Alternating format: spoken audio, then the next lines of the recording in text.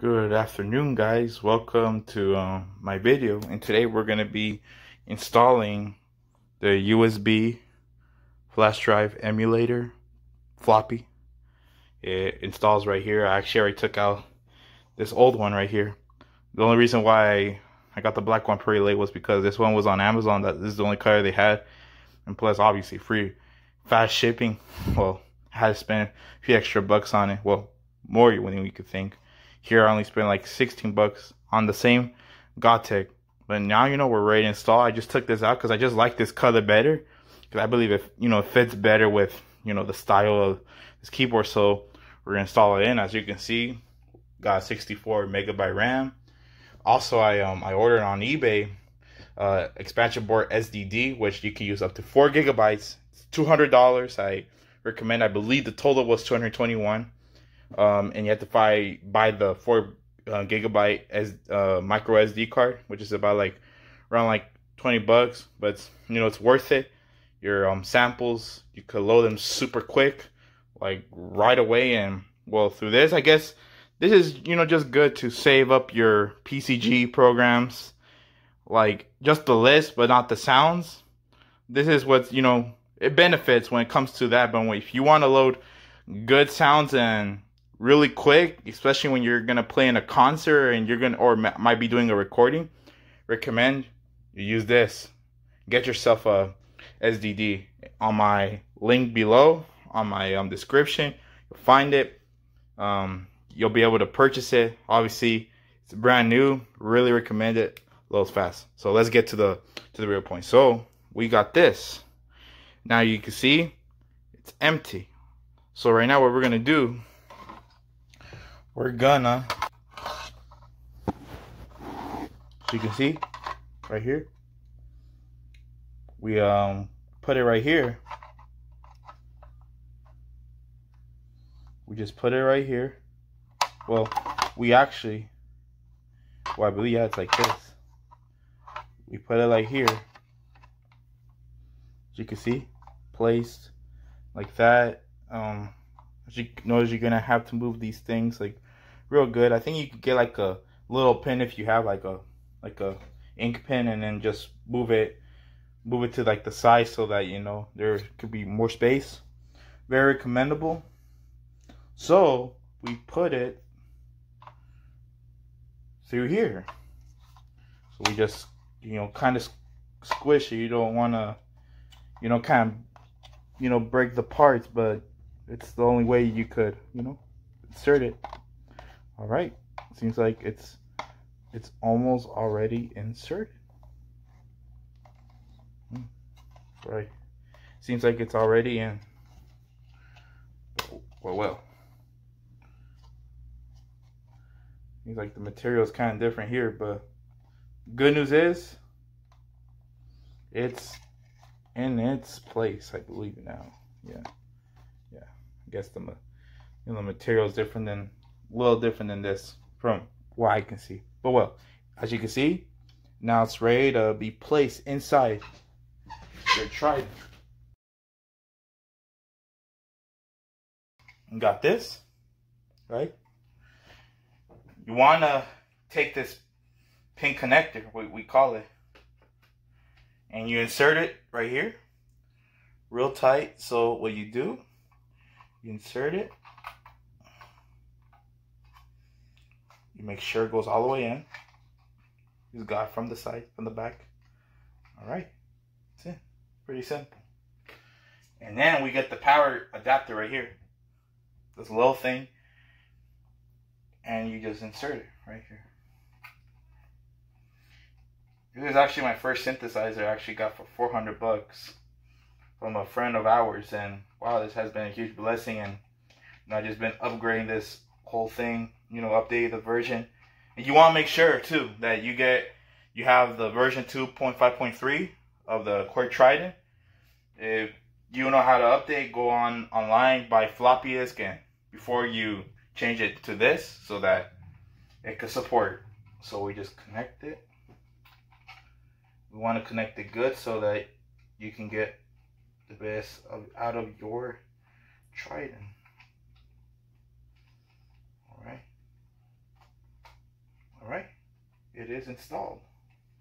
So now we'll put it upside down. I believe it's like this. Well, the other side. Put it like that. You insert it like that, I believe. No. This is weird.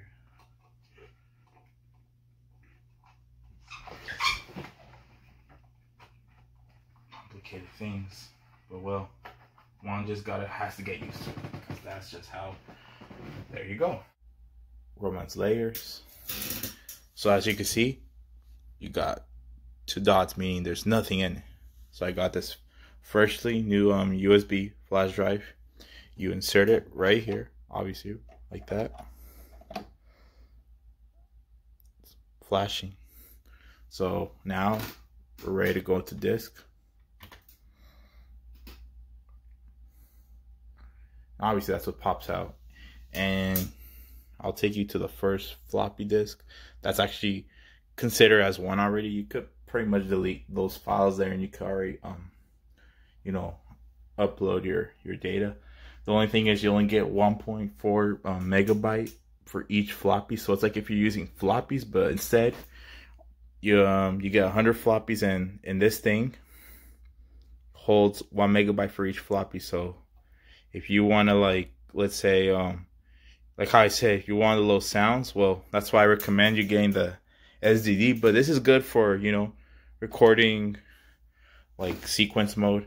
Change there, takes you to the floppy 1. So you pretty much, if you can see, there's this one button, takes you to the first floppy, and then you see when I keep clicking the same button, takes you to 9. But then you're like, why does it go back to 0? Like, bruh. Well, if you can see, there's another button, and it hits 1. And if you hit both buttons, that's what it does. It takes you to this many. So you hold them at the same time, and then you can go up 9, and the other button to 9. You're saving almost pretty much 999 floppy disk in one machine and in one stick. So you don't gotta deal with, you know, these guys anymore. You know, they're old. I only had these when I bought the Triton, just to update it from 2.1 to 2.5.3, which is the latest one. You can actually find this on Reverb. Or if you just want to buy separate floppy disks, or might as well just buy the ones that's already ready to, you know, ready to install your Triton. Purchase it, and from the other machine, which was the original where you used to insert these discs, that's what originally came with this keyboard. But now we got this, so you're saving tons of floppies and a ton of time. The only thing is, the con is you only got 1 megabyte, so you could pretty much, the good thing is you could load up your programs and combinations. But you know, when it comes to samples, I would recommend to have the SDD. I just ordered it, so I should be having it soon, and later on when I receive it, I'll show you a tutorial how to install it and how to, you know, load in information, which is pretty quick. But great news is, looks beautiful. Even from far away, it looks beautiful. Just, you know, just to see this red thing, you know, flashing and all this stuff, you know, you got everything you need in this. It's only $16 on Aliexpress. Actually took me 3 months to get it since my birthday back in April, and I just got it today.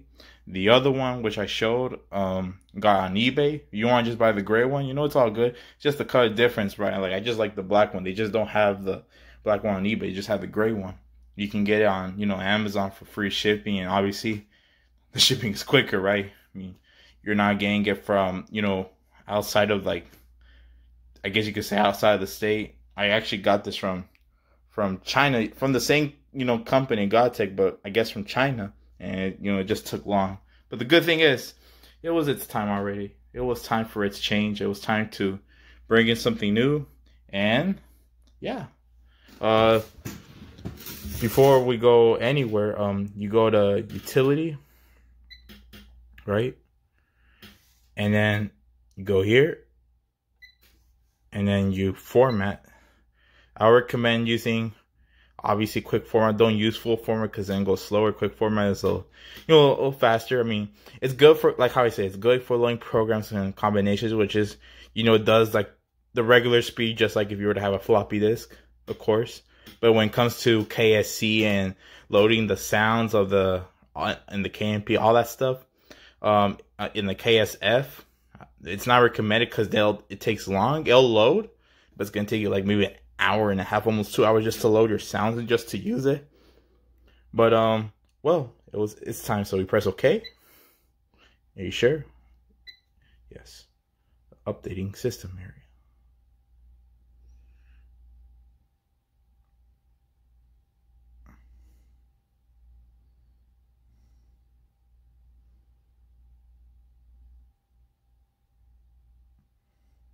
There you go. And now you are ready to use your floppies. Take it back to 0. Now you're ready to use it. You can just delete this on on your computer. Software I would recommend is Batch Manager. You can take a screenshot of my video. The download is free, and then you first you gotta insert your USB flash drive inside here. So I'll do an example with you. I'll put in the same one, like the one we've loaded. Insert it right here to its original component. All right, and you got all this right here.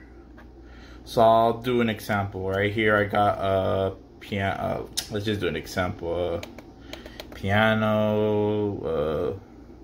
I'm not gonna use these either way, but let's just say I'm gonna get a KMP. All right.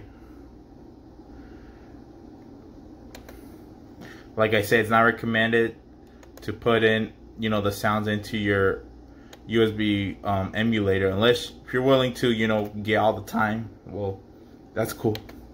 No worries. You can go on to number 1, and then you could paste in this. All right, and then go back here.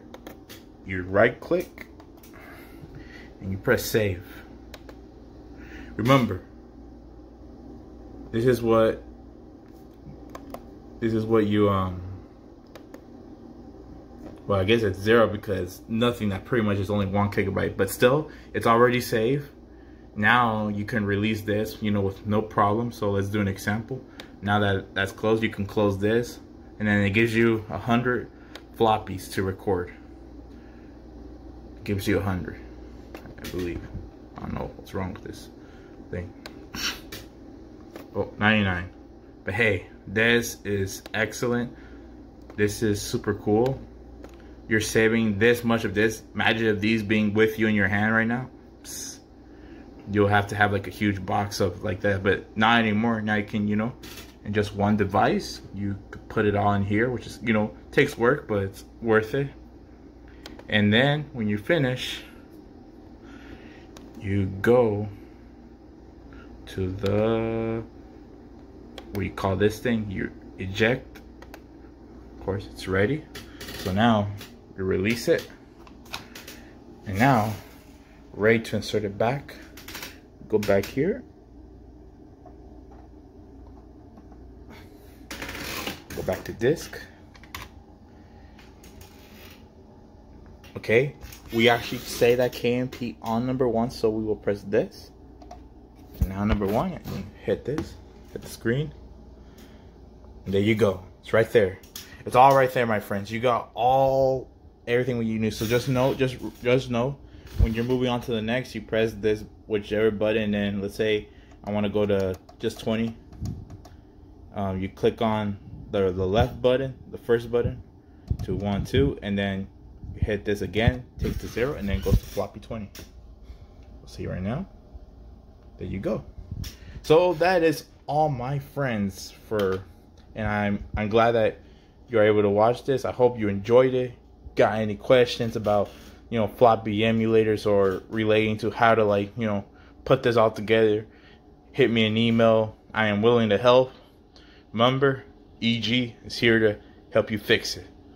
Have a great day and an awesome night for everyone, for all my YouTubers that are watching this, for all my fans, or from everywhere, whoever's watching this, from whichever nation, you know, this is for you.